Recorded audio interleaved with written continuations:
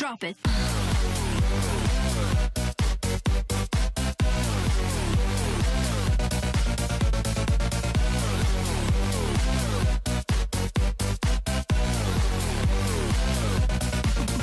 Yeah. What is going on, everybody? My name is Flexi, and man, I've been gone for a while. I don't even remember when was the last time I uploaded a video.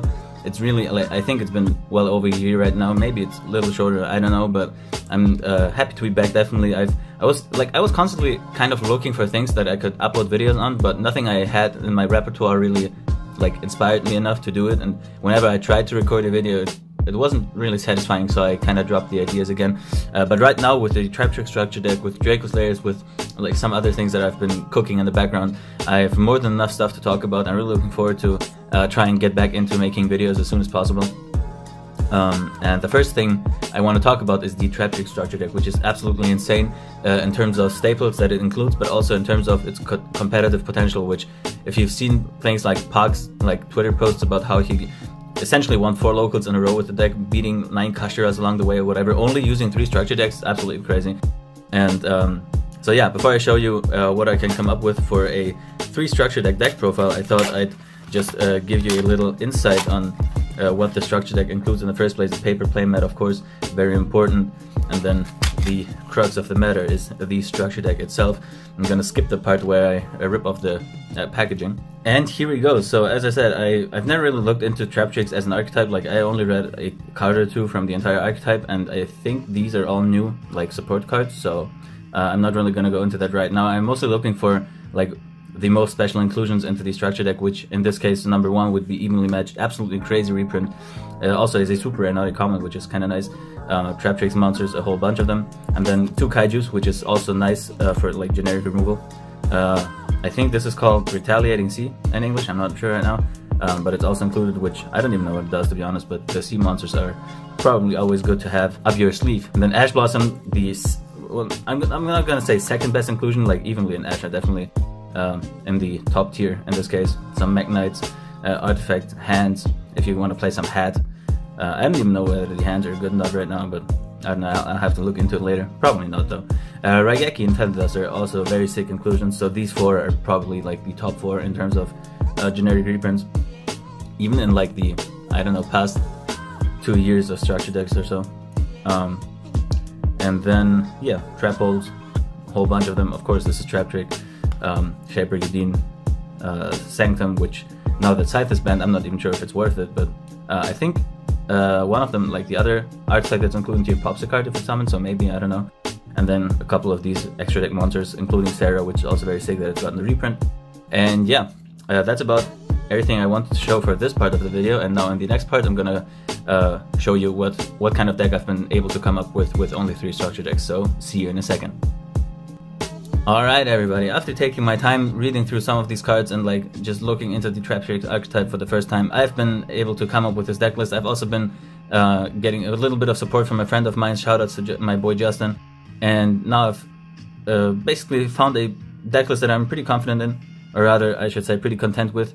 And now without any delays, I say let's get into the deck profile. So I decided to play 3 Boudica because it's kind of one of the best normal summons in the deck right now, searching the field spell, which allows you to get an extra normal summon.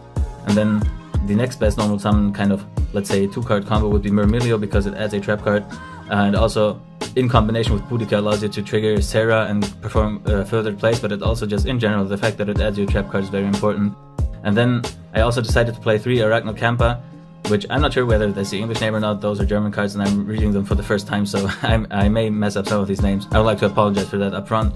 But yeah, this is essentially an extender, which I'm not exactly sure if you would play that in a Traptrix deck if you were able to play a Parallel Exceed, since that's usually, I think, the go-to extender. But this one is also a quick effect, which allows you to trigger Sarah during the opponent's turn, so maybe that would still be a 3, of which for now it definitely is. Then I'm playing 2 Dionia, which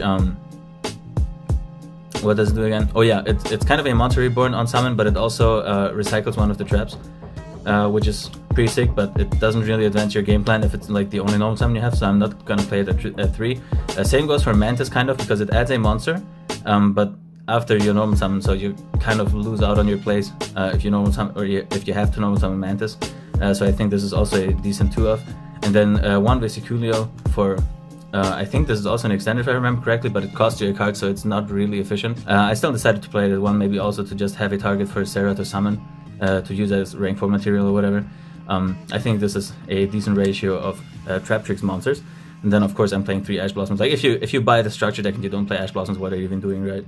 Then I play one of the field spells, which is searchable, so I don't think more than 1 copy is necessary. You could play it at 2 maybe, I think, especially because if it gets removed, but if you manage to set up your turn 1 board using the field spell, I don't think you will like actually depend on it afterwards, so I think 1 is definitely enough. And then I have 3 of the, well, probably something like Alluring Trap Song or whatever it's called in English. It allows you to draw 2 cards by discarding 1 card, which is not a +1, but it's still pretty nice, and also allows you to recycle one of your traps, for example, which, let's say you only have 2 of 1 trap in your deck and then you want to use Traptrix on it the next turn. You can recycle it with this, or like put it back in the deck and then have access again. And now onto the trap cards. I play both the summon traps at 3, which are very important, especially this one. It's searchable, but it's like also very important still to have access to it to trigger Sarah and stuff like that. So these 2, I don't think you should play at less than 3, especially in the structure deck only version.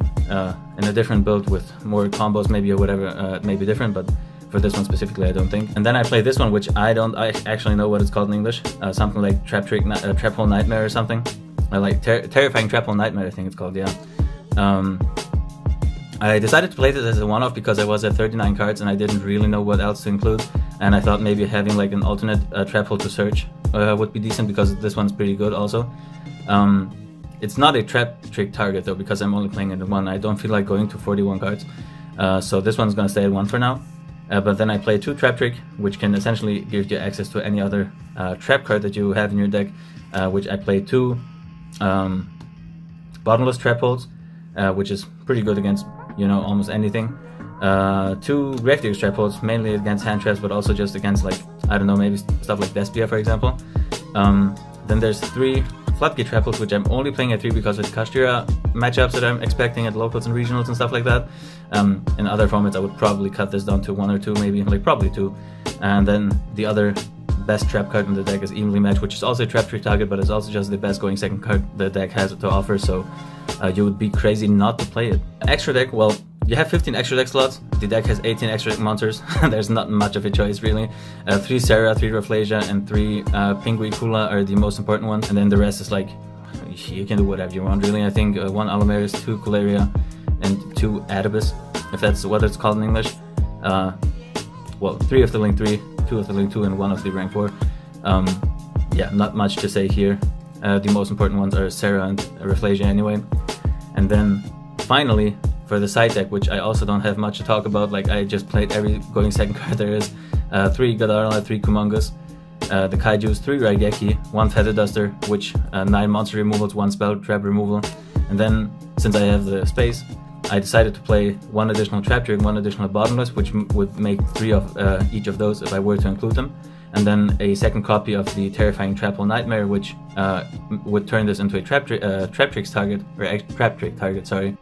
And then 2 Trap Hole Nightmare, Traptrix Trap Hole Nightmare, that's what it's called in English, yeah. Which I just had the space and I thought this would be the next best trap hole to include, so I might as well go for it. That's about it for the side deck. That's actually about it for the entire deck profile. I'm super hyped about this deck. I've looked into a couple combos like this past hour now. Or not really combos, but the main plays going first. And I really like how this deck is not just a like set 4 trap deck with maybe a Link monster to end on or something, but like the summoning of the Link monster and the Link monster itself and the monsters. There's a very nice balance between the extra deck plays and the like setting traps aspect of the deck, is what I'm trying to say. I'm pretty hyped also to look into how this performs against the different matchups and going to locals with the deck and trying my best to win locals maybe, which I know is possible. As I've said in the beginning of the video, several YouTubers have been very successful with the deck, Park for example, and I'm really hyped to see how well I'm going to be doing with this. But yeah, that's about it for the deck profile, guys. I hope you enjoyed it. Like, if you're looking for a deck, if you're a new player, you want to have a decent starting point, then this is definitely probably the best starting point you're gonna have. $30 or 30 euros. This is absolutely crazy value-wise. And also fun-wise, I personally think Traptrix is a fun deck, so I'm definitely looking forward to play it. If you do as well, then you can definitely leave a comment in this video, and also subscribe, because there's going to be more videos about this, but also about other decks going forward. And other than that, guys, see you next time.